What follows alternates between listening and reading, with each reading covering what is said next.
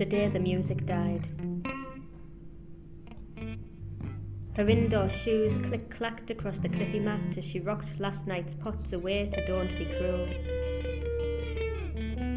Schools were out for summer, and the sky was a bright and clear blue. A fresh field breeze blew through the open back door, carrying with it the child song of neighbours' sprightly offspring.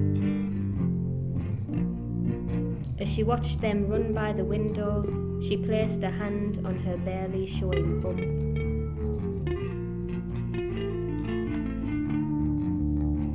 It ain't no big thing, but it's growing, sang out from the radio. She filled the sink with fresh water and submerged the breakfast dishes. The froth fizzled under the crusty touch of toast crumbs. Track 2 faded under the solemn tone of the presenter announcing the death of the king.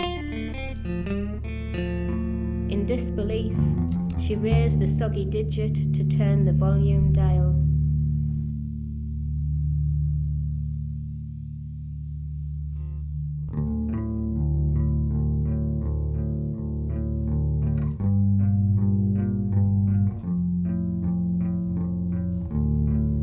As she did so, a terrible pain tore through her.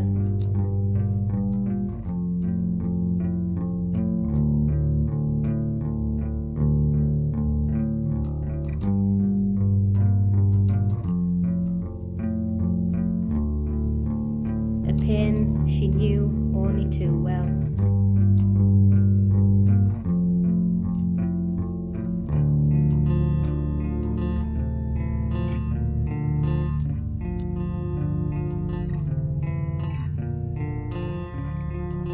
As Elvis slipped into the sink with one final wail, the searing heat of sorrow soaked into the floor.